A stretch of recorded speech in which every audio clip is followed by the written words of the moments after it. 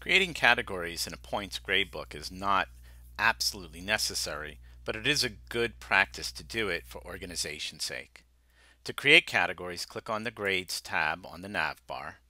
The first time you come in, enter the gradebook, you'll be on the Setup Wizard.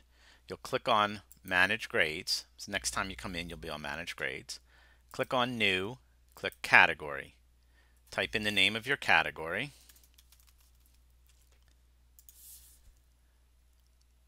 And then you can click Save and Close if you're done creating categories. I'm going to go ahead and click on Save and New because I'm going to create some new categories. So I click Save and New, and that's a little bit of a time saver. And then I'll put in my second category name, and I'm going to click Save and New. I'll put in my last category name, and then I'm going to click Save and Close. That's how you create the categories in a points gradebook.